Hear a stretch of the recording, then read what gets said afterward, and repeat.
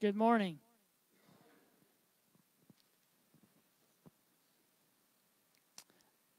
I don't believe in coincidences. And this morning we've been singing songs about faith and the power of Jesus' name. And God lined up my message so perfectly with the music service this morning because my message is on faith. We are going through a time right now as a church. We're going through a time as a country. We're going through a time as a world where our faith is being tested. How we respond to that faith, how we respond to those trials, how we respond to those tribulations, thank you, is ultimately up to us. But God's Word gives us some examples of some great people that responded to adversity. And this morning, my message is back in the book of Hebrews. I read through Hebrews chapter 11 last week. I read through verses 1 through 39. I'm going to be in Hebrews chapter 12, verse 1 this morning. But I'm going to use a lot of Hebrews chapter 11 because there's some great examples of people that were faithful to God and faithful to His mission. And today, this morning, that is what we need. We need Christians that are faithful to His mission, faithful to the work of His kingdom.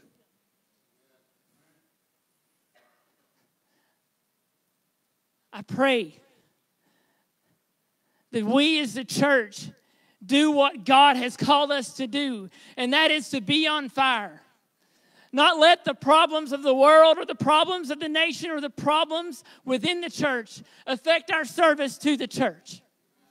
And so this morning, that's where I'm at. That's where God's led me all week, is where are we at in our faith? Today is the day to take action. Today is the day to show that faith. So, open your Bibles to Hebrews chapter 12. I'm going to read verses 1 through 4 of Hebrews chapter 12. Therefore, since we are surrounded by such a huge crowd of witnesses to the life of faith, let us strip off every weight that slows us down, especially the sin that so easily trips us up. And let us run with endurance the race that God has set before us.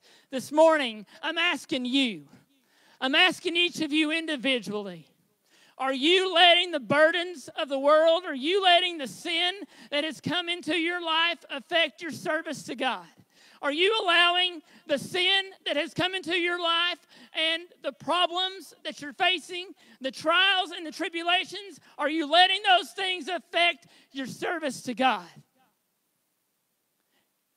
Hebrews chapter 12, verse 1 tells us to forget those things and to run the race of endurance. This morning, that's what I want to do. This week, that's what I want to do. I want to take what God has given me through His Word, and I want to run the race. This past week, I've let the things of my life trip me up, and today's the day I say no. Today's the day that I look God in the face and I say, God, I'm going to be faithful to you, and I'm going to run the race that you have called me to run. This morning, are each of you willing to run the race that God has called you to run? The first thing we have to do is to throw the things aside that trip us up. Go to verse 2, please. We do this by keeping our eyes on Jesus, the champion who initiates and perfects our faith. Because of the joy awaiting Him, He endured the cross, disregarding its shame. Now He is seated in the place of honor beside God's throne. Think of all the hostility He endured from sinful people. Then you won't become weary and give up. After all, you have not yet given your lives in your struggle against sin. I read a verse this morning in my devotions, and it was no accident that God put this verse right before my eyes as I was doing my devotions. It was John chapter 16, verse 33. I did not give that to you, Casey, so don't try to pull it up. I'm just going to read it. In the world you will have tribulation, but be of good cheer. I have overcome the world. Be of good cheer, folks. In the church this morning, let's be of good cheer. Let's rejoice at what God has done for us. And let's be faithful in our service to Him. How can we run with endurance the race that God has set before us? We have to focus on Jesus. We have to focus on Him. We have to focus on His ways. We have to focus on His desires. That's where the world gets trapped. That's where the church gets trapped. That's where people get trapped. We want to pursue our own plans. We want to pursue our own desires. But when we pursue our own things, when we pursue our own desires, when we pursue what we want, that's not helping the kingdom of God. The kingdom of God, we have to reflect on what God desires.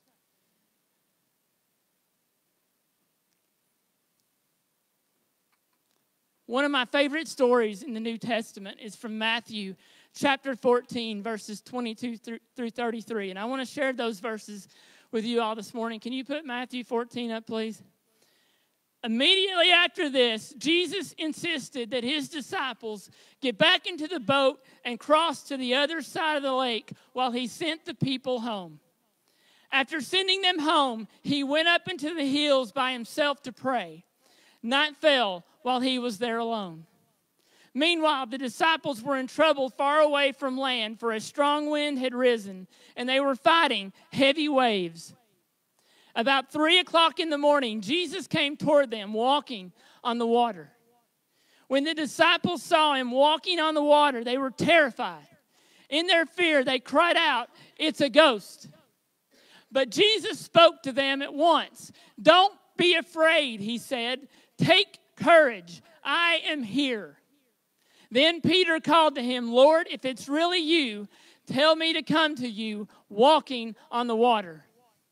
"Yes, come," Jesus said. So Peter went over the side of the boat and walked on the water towards Jesus. But when he saw the strong wind and the waves, he was terrified, and he began to sink. "Save me, Lord," he shouted. Jesus immediately reached out and grabbed him. "You have so little faith," Jesus said. "Why did you doubt me?" When they climbed back into the boat, the wind stopped. Then the disciples worshiped Him. "You really are the Son of God," they exclaimed. Once again, when Peter focused on Jesus, when he focused his eyes on Jesus, he was able to walk on the water. He was able to avoid seeing the wind and the waves that surrounded him.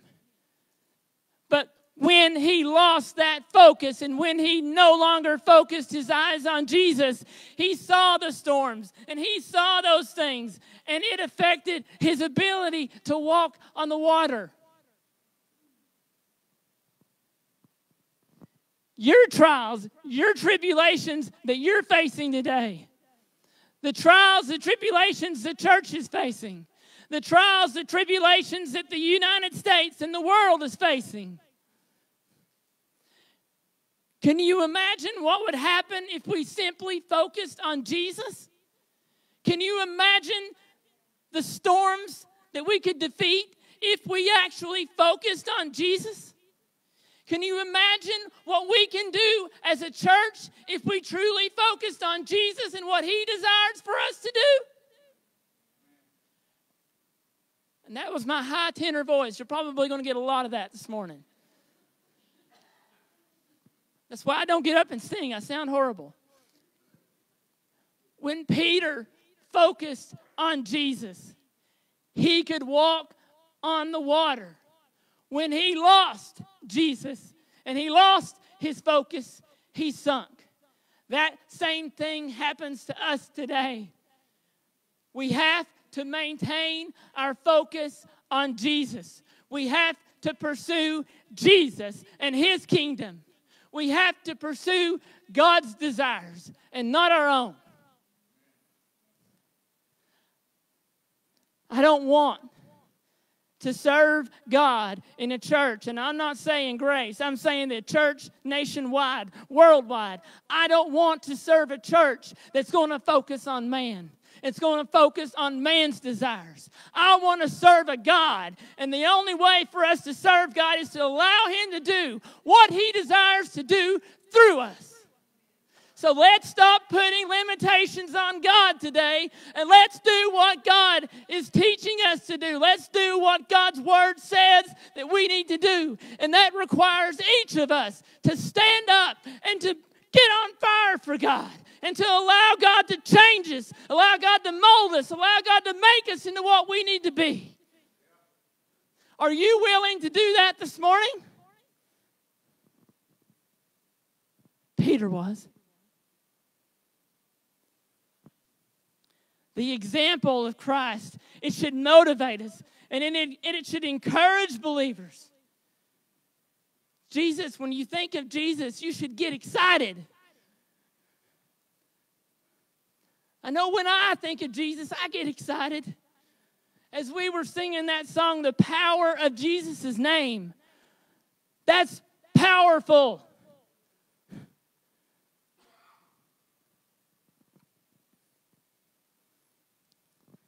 Christ has done absolutely everything necessary for us to go on and endure and to persevere in our faith.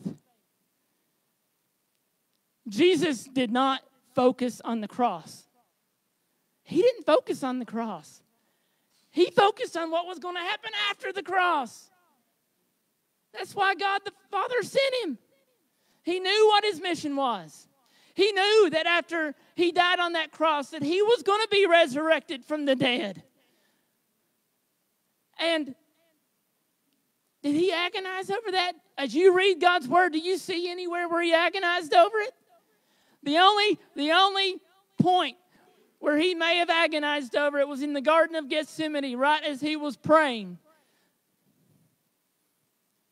But his only words were, God, if there's some other way to do this, go about doing it.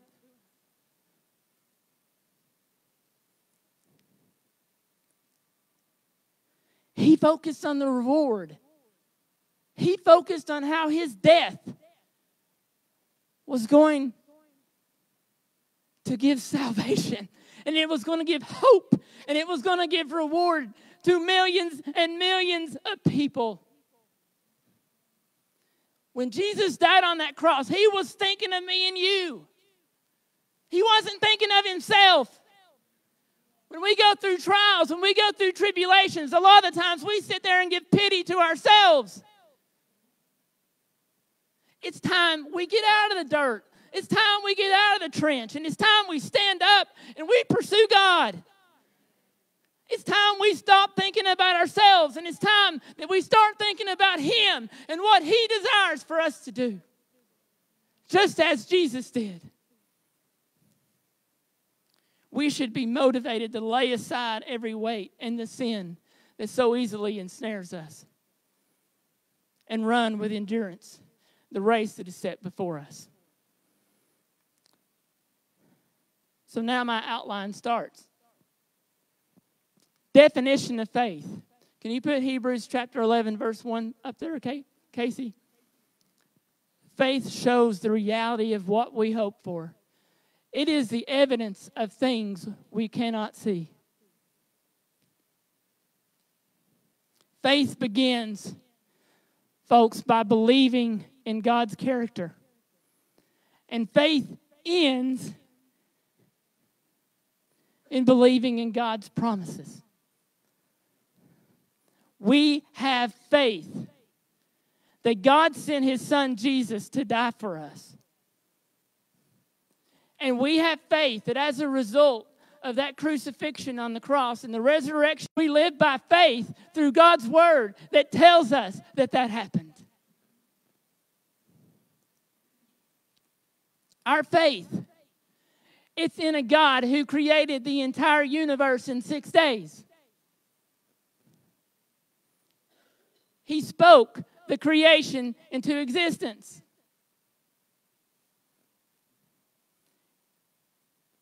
Our faith is focused on a God that has amazing power. And God wants to do amazing things in your life. But you have to be willing to turn over yourself to Him and allow Him to do what it is that He desires to do through you. This morning, are you allowing God to make you into what He desires for you to be? Do you have the faith that God is going to deliver you from the trial or the tribulation that you're facing today? If I stood up here on this stage and I told you that I didn't have trials and tribulations going on in my life, I am wrong. And that would be a flat out lie. I have trials, I have tribulations that I'm facing this morning. In fact, I told Brother David before I got up here, pray for me. Satan is attacking me so hard. Satan does not want me to go up on that stage. Jesus does. That's why I'm here. Jesus called me here. I'm uncomfortable, yes. But every time I get up here, every time I serve God, and whatever God desires for me to serve Him in, I want to be uncomfortable.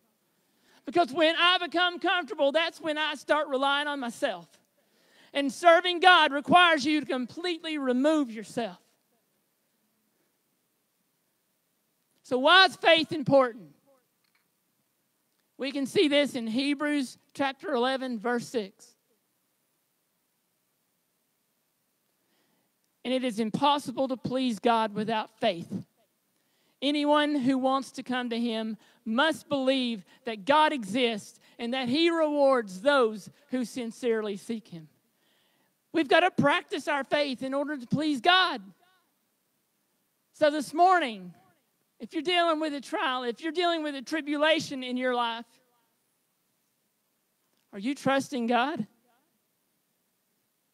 If God can defeat death, hell, and the grave, He can defeat the problems that you're facing this morning in your life. This morning I woke up after about a 2-hour night's rest. But somehow or the other, I woke up excited. I woke up excited because I knew what God was going to do here this morning. You see, serving God requires faith. And when you're faithful, it's amazing what He can do in your life. But you have to be willing to allow Him to transform you into what He desires to do through you. Faith shows that we are trusting in God and relying on Him instead of ourselves in our own ways. When you're exercising faith, you're not relying on yourself. When you're exercising faith, you are truly relying on God. You are truly relying on His character. You're truly relying on His promises.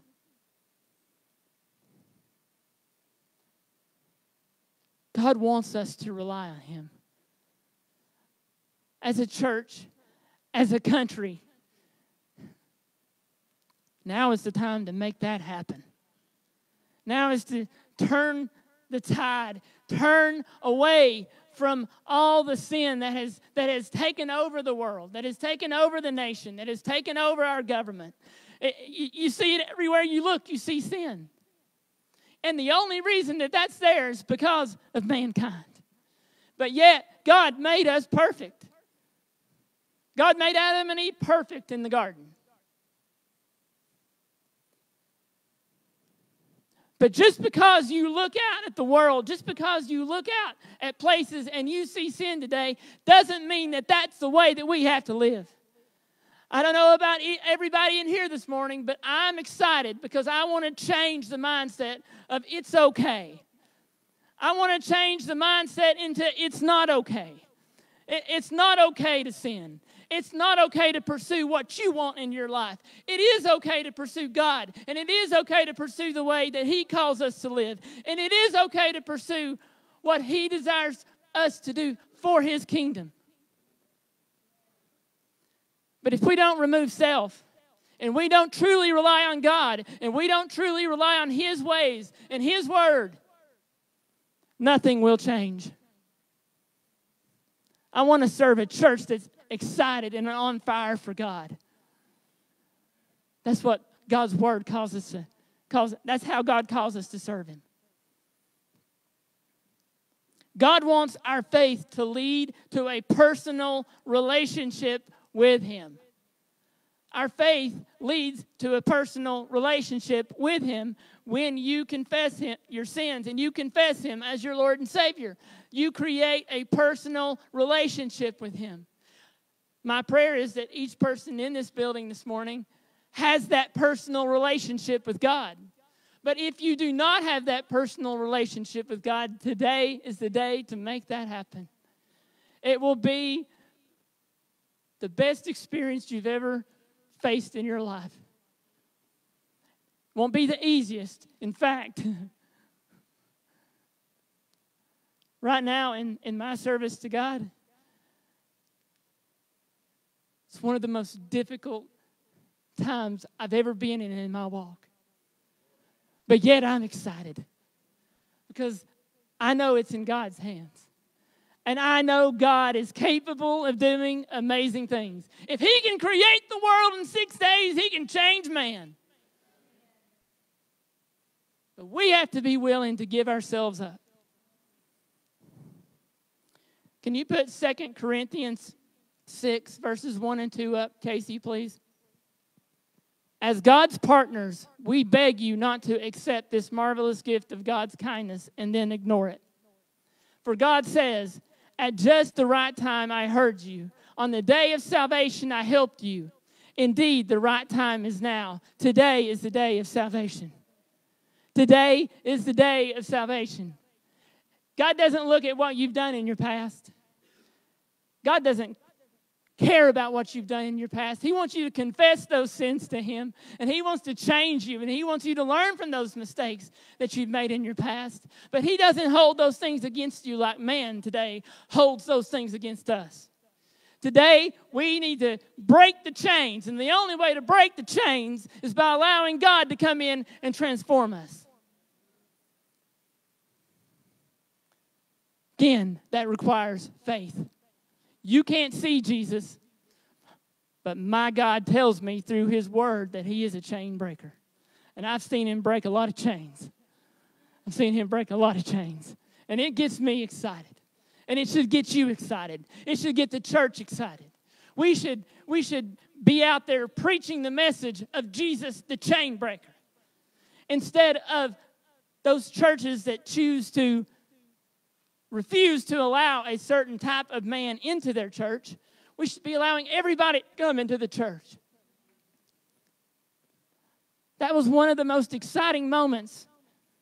Believe it or not, it was one of the most exciting moments when I had the opportunity to go into the prison here in Jefferson County.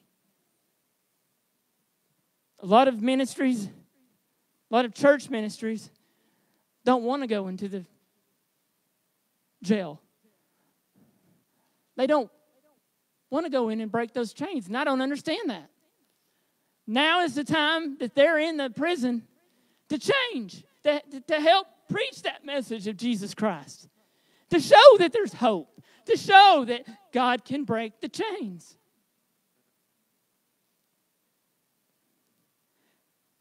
God assures us that all who honestly seek Him, all who act in faith on the knowledge of God will be rewarded and will receive salvation. That should get us excited. What does faith look like in a person's life?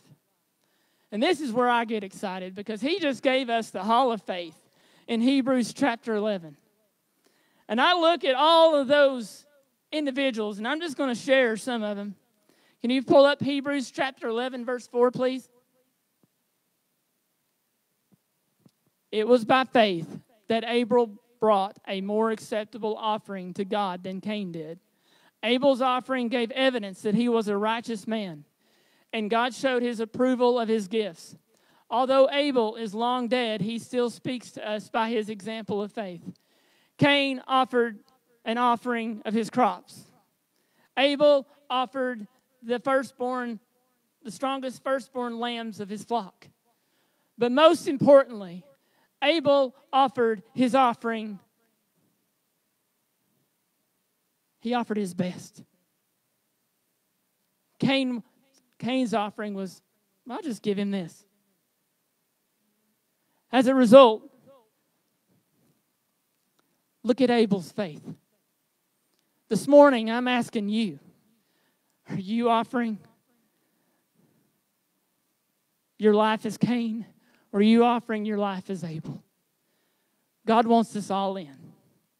God wants us all in. He doesn't want just part of us. He wants us all in. And He wants us serving Him, and He wants us serving His kingdom with excitement. Today, we need to be more like Abel. Cain killed Abel because Cain was jealous. We should be out there in the world. The world should be jealous of us. They should want what we have. But too often, too much, we're not being the Christians that God has called us to be. And I've heard it said to me, and I know it's been said to others in this sanctuary this morning. I know it's been said, why would I want God when I look at the church and I see what's taking place? That should hurt us. That should kill us to the very ends of our soul. That should convict us. That should convict us to change. The world should look in the doors of the church and say, my God, I want that. Where are you at in your life this morning? He also gives us an example of Noah. 11 verse 7, please. It was by faith that Noah built a large boat to save his family from the flood. He obeyed God, who warned him about things that had never happened before. By his faith, Noah condemned the rest of the world, and he received the righteousness that comes by faith. Here God had called Noah to build an ark in the middle of dry land. People looked at Noah like he was dumb, like he was stupid. God had spoke to Noah. And God had told Noah what was going to happen. Noah was obedient to what God was calling him to do. And as a result, Noah received God's righteousness. That could not have been made possible without faith. Noah had faith that God was going to have a flood and that there was going to be the need for the ark. He couldn't see it when God told him. In fact, he was in the middle of dry land, way inland. Can you imagine somebody living in Oklahoma or Kansas, some parts of the flattest part of the country, and say you were told, I'm going to flood the entire earth. You need to build an ark. What would you do? People would look at you like you're really stupid. But if God's calling you to do something in your life, you better not look at it as being stupid. You better look at it as this is a time for me to be obedient because God needs me. This is a time where God is going to do something great. I remember when we were purchasing the 5 acres next door, we put out a challenge because God had showed us that he was going to raise the money for that without going for a loan. And we put out what God had told us, and that was, we're going to raise this in 90 days. We could have got scared. We could have said no. Or we could have been obedient. We chose to be obedient to what God was calling us to do. And the church chose to be obedient to what God called us to do. And today we own that 5 acres next door. That's what being obedient to God will do. That's what exercising faith will do. Exercising faith will move mountains, as you said, Sam. God can move mountains that man can't move. And God's moving those mountains every single day. We choose not to open our eyes and see the mountains that he's moving every day, but he is moving those mountains as we speak. Can you put up 11, verse 8, please? It was by faith that Abraham obeyed when God called him to leave home and go to another land that God would give him as his inheritance. He went without knowing where he was going. I gave this example last week. Abraham was willing to give up everything that he had to follow God. He was willing to leave the land of Ur to go to a place that he had no idea where he was going. But he knew that God was calling him to do it, and he got up and he did it. This morning, I'm going to ask you the same thing. Are you willing to pick up everything that you have and go where God has you go? Are you willing to put down everything and allow God to mold you and make you into the calling that he's calling you to? Are you saying, no, God, I can't do this. It's too big. It's too big of a challenge. God can move mountains. He can change you. He's changed me. He can do it to you. Are you willing to pick up everything and do what God has called you to do, just like Abraham was willing to pick up and allow God to use him? 11:11, please. It was by faith that even Sarah was able to have a child. Though she was barren and was too old, she believed that God would keep his promise. Sarah was faithful that she's going to have a child. Even in her barren age, yes, there were problems along the way, but even in her barren age, she realized and she exercised faith that God was going to give her a child. And that God eventually gave her Isaac. The world would have looked at Sarah and said, that's impossible. You can't bear a child at that age. Again, we serve a God that can do anything he desires to do. We serve a God that can change people. We serve a God that can change this country. We serve a God that can change this church. He can change the world, but we have to be willing to pick up our feet and to exercise that faith.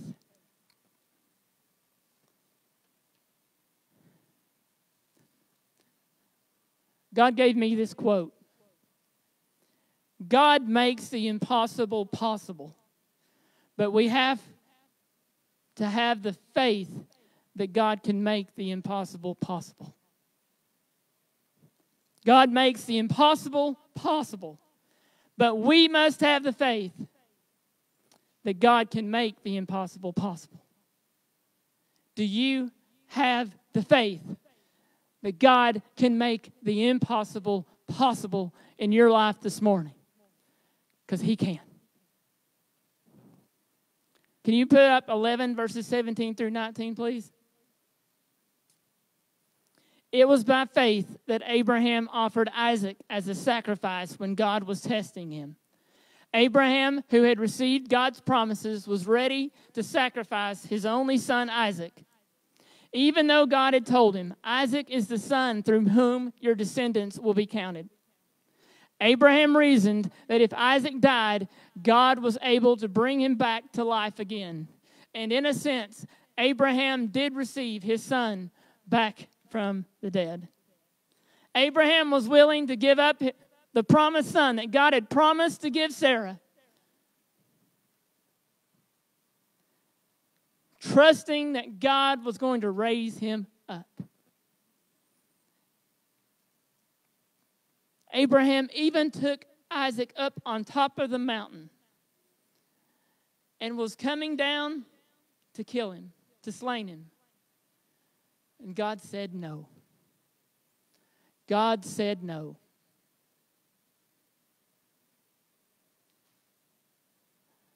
That example should be an example to us this morning that God does test us. God desires for us to rely on Him. The situation that you're going through this morning in your life, whether it be losing a job, whether it be a marriage issue, whether it be financial issues, whatever the issue may be,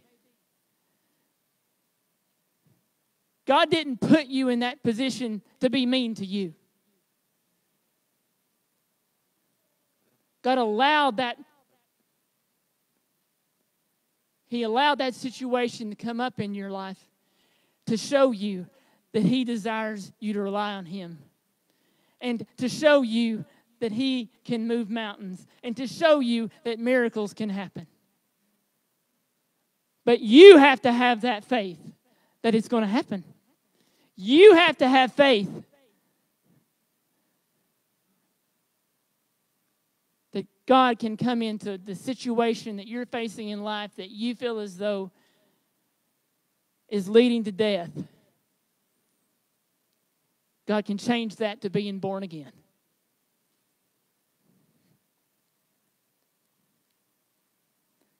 Abraham was willing to give up everything for God. Abraham received more than he had ever imagined in return. And he gave Abraham a whole nation of descendants through Isaac, just as he promised. Did Abraham live to see all those things? No. A lot of the times, we don't live to see the end result. I may not live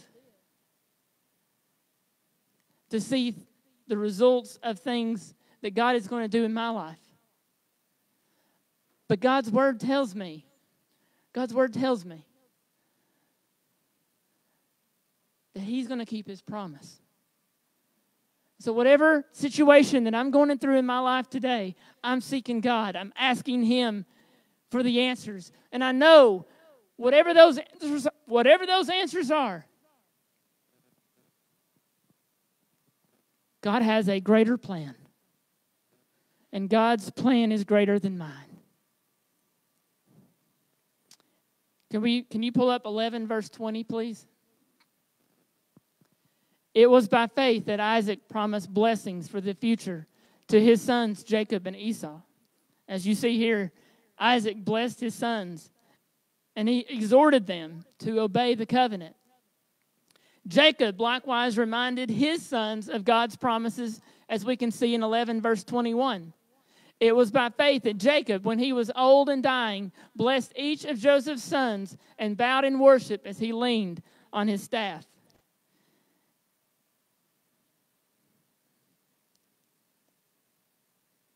Joseph expressed his confidence that God would bring the Israelites out of Egypt.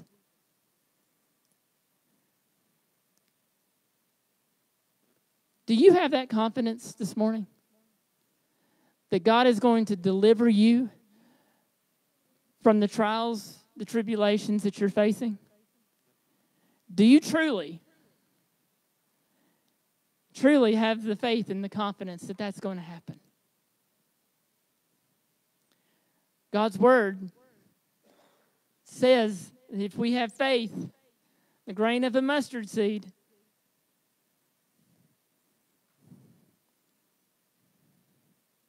how does it go, Diane? Say again. We can move mountains.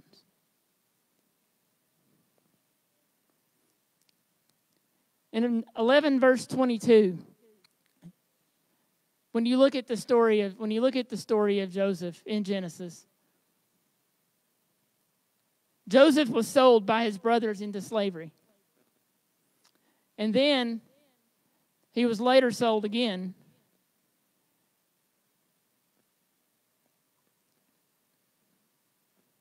to the Pharaoh of Egypt. In fact, Joseph was given a top-ranking position in Pharaoh's government. Now, Joseph, he could have used that position for his benefit. He could have sought revenge against his brothers who sold him into slavery. But what did Joseph do? Eventually, Joseph brought his brothers into Egypt to live next to him. He kept them safe from a famine. He didn't seek revenge for revenge. He didn't become bitter with his brothers.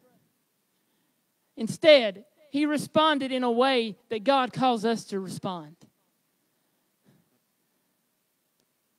Respond with God's glory. Respond with God's kindness. We can take an example from that. Joseph could have used his position for his personal dreams, but instead, he was focused on God's promise to Abraham. He had faith that God was going to fulfill the covenant that he had made with Abraham. As a result, he reconciled with his brothers, brought them close to Egypt, and he even asked for his bones to be delivered to the promised land when they were freed from slavery.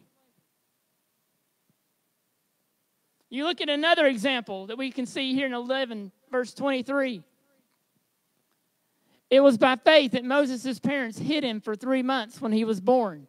They saw that God had given them an unusual child, and they were not afraid to disobey the king's command. Moses' parents refused to carry out the command of Pharaoh to kill their child.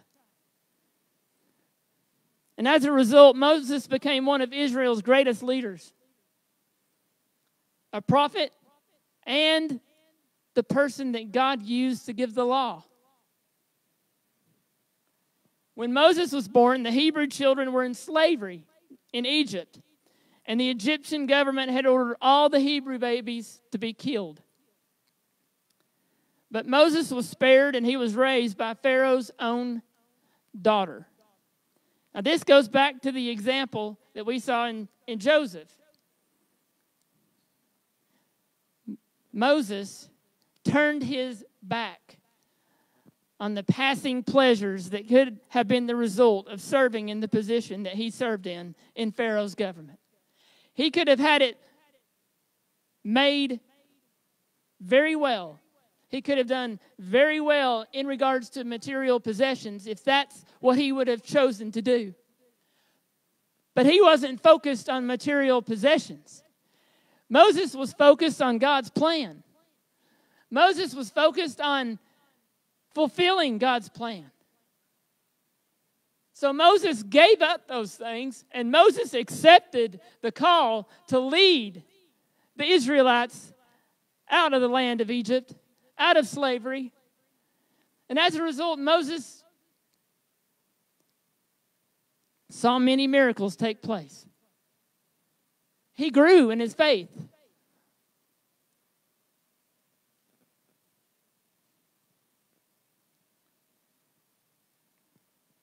You see in 11 verse 30 where the Israelites led by Joshua, they trusted God to give them victory.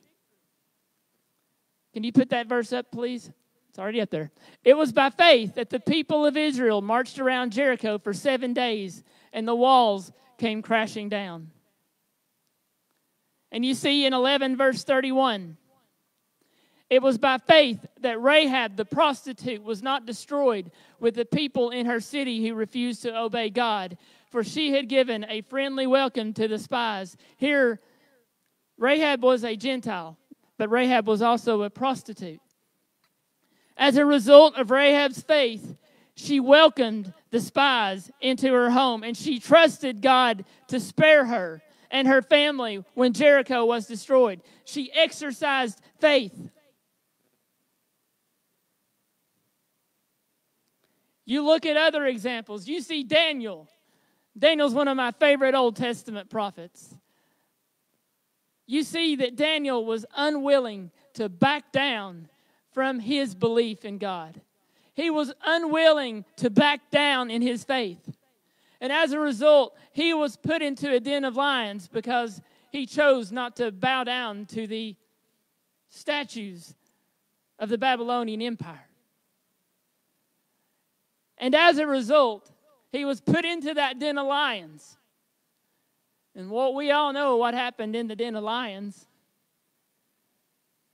He lived through it. Then he was even offered to be in a high position within the Babylonian Empire. You look at Shadrach, you look at Meshach and Abednego, another one of my favorite stories. They were willing to refuse to bow down to the Babylonian Empire. They were refusing to the consents and the decrees of the Babylonian Empire. And as a result, they were put into the fiery furnace. And we see what happened in the fiery furnace. They lived through it.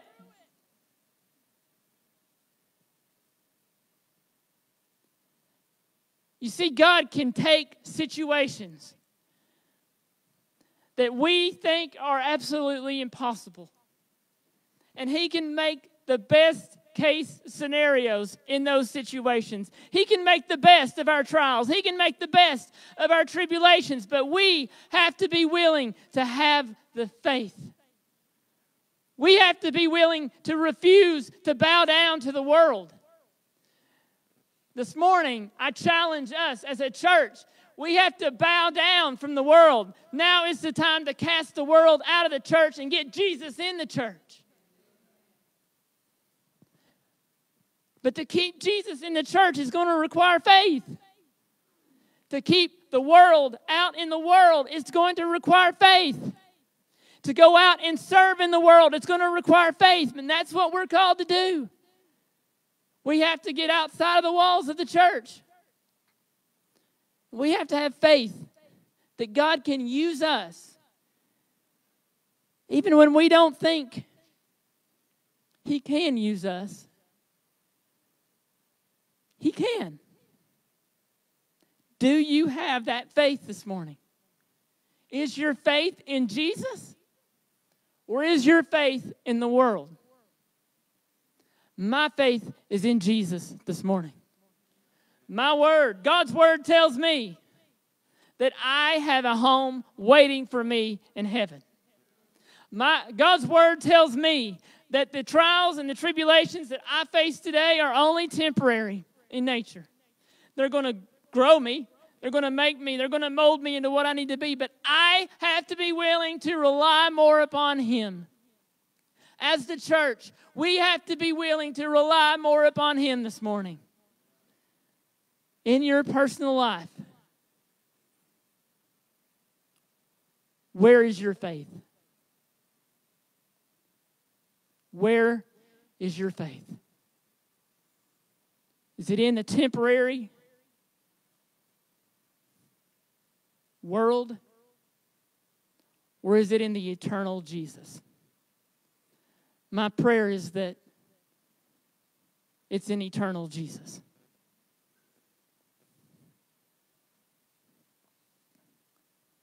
So what happens to the faithful? What happened to these individuals that we just read about in the Hall of Faith in Hebrews chapter 11? Number one, some of the faithful died without seeing God's promises. All of these people died still believing what God had promised them, yet they didn't see the actual promise. But they died believing that the promise was still there. So sometimes the faithful die without seeing God's promises.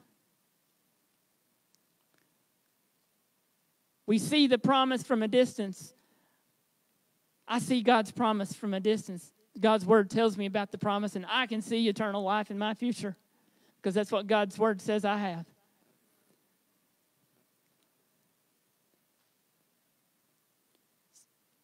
Number two, some found consolation, and so do we, in the truth that they will not realize the full blessings of God until they enter heaven. We will not receive the full blessings of God until we enter heaven. The good works that we do, we're receiving crowns every day. We do a good work. But we're not going to see all those blessings until God calls us home. Until we actually see Jesus standing in front of us. Number three, some experienced miraculous deliverance, as it is in Hebrews chapter 11, verses 33 through 35. By faith, these people overthrew kingdoms, ruled with justice, and received what God had promised them.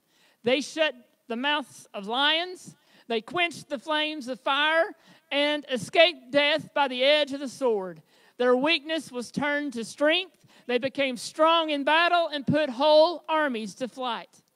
Women received their loved ones back again from death, but others were tortured, refusing to turn from God in order to be set free. They placed their hope in a better life after the resurrection. Number four, others, despite their implicit trust in God, experienced torture, mockings, scourings, imprisonment, stonings, affliction, and torment. You can see this in 35 through 38. Can you put up verse 36, please? Some were jeered at, and their backs were cut open with whips. Others were chained in prisons. Some died by stoning. Some were sawed in half, and others were killed with a sword. Some went about wearing skins of sheep and goats, destitute and oppressed and mistreated. They were too good for this world, wandering over deserts and mountains, hiding in caves and holes in the ground. As you can see, some of the faithful that we read about in the Hall of Faith, and us included, we're not always going to see the promises here upon this earth. We can read about them and we have faith that they're going to happen, but we don't always see the end result. Some of us, we've seen miraculous divine intervention.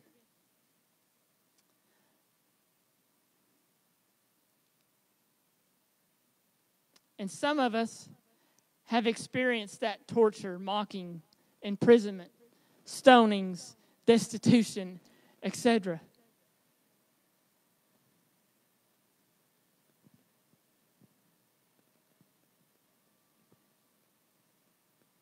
When we are faithful,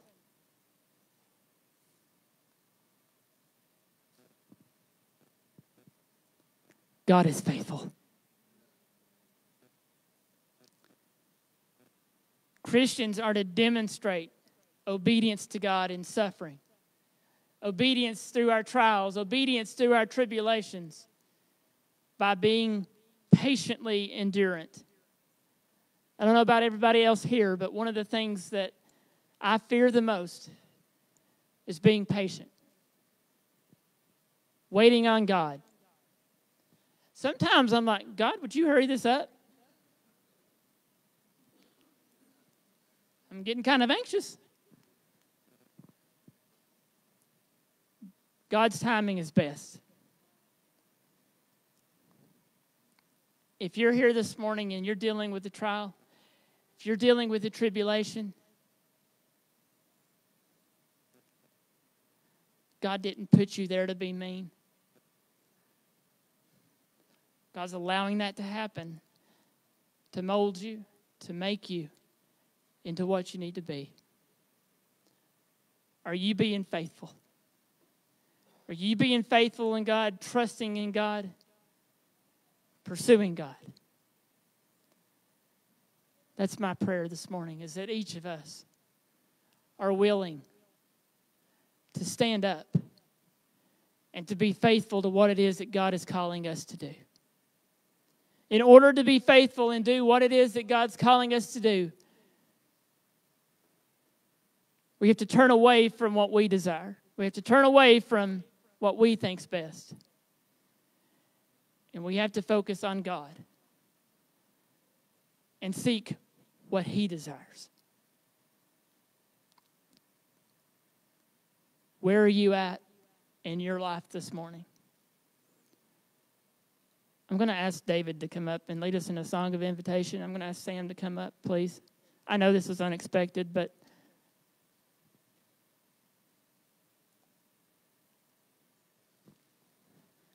God wants to move. God wants to see examples of faith. He wants to see us being faithful. He wants us to sacrifice ourselves to allow Him to come in and do what He desires. This morning, I'm going to ask you that. I'm asking you. Where are you at in your relationship with Christ? Are you allowing Him to do what it is that He desires to do through you? Or are you refusing to give up? Today is the day to allow God to change you. Today is the day to stand up and to say, I'm going to be faithful to what God desires for me to do.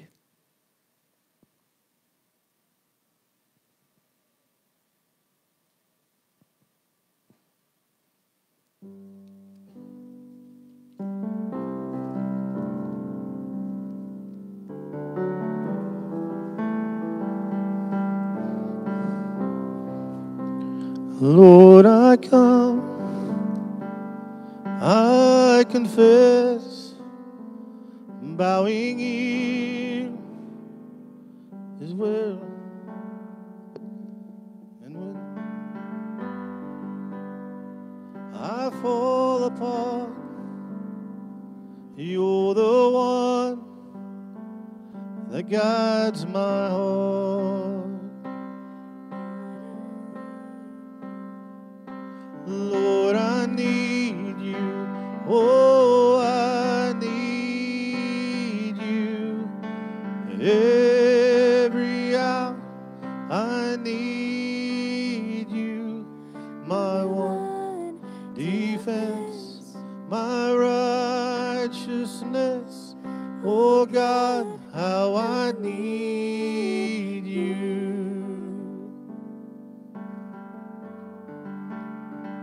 Where sin runs deep, your grace is more. Where grace is found is where you are. And where you are, Lord, I am free. Holiness is Christ in me.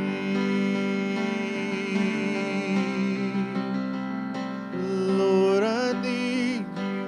Oh, I need you.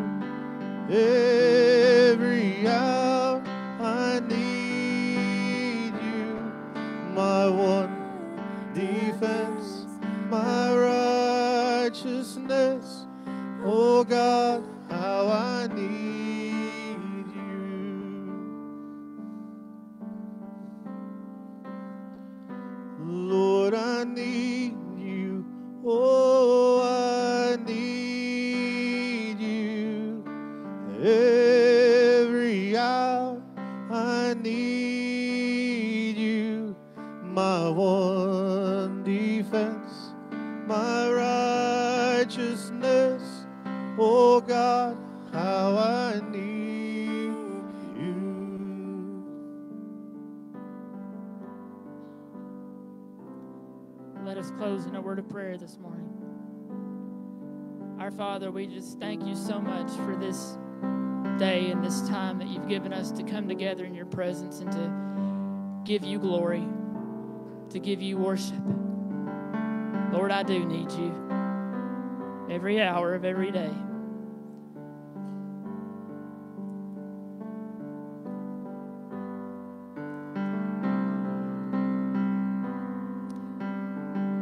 Lord, we thank you for the words that you've spoken this morning. I just pray that each of us in here would truly take what we have learned here today and make improvement in our faith, that we exercise our faith, that we truly believe, knowing your promises, knowing that you are there, knowing that you are leading, knowing that you're directing and guiding, and knowing that you're there for every circumstance, whether it be good or bad in our lives. We thank you for being the Almighty God that you are. We thank you for loving us enough to send your only Son to die for us upon that cross and to be resurrected so that we can celebrate hope and so that we can celebrate eternal life this morning. I pray that each of us would celebrate that eternal life, would celebrate that eternal hope this week with power. I pray that each of us would go out into the world this week and to proclaim Jesus, and to proclaim Jesus in a way that shows how excited we are to serve him, how excited we are to have that personal relationship with him. Father, we do love you and we praise you. It's in Jesus' name that I pray. Amen.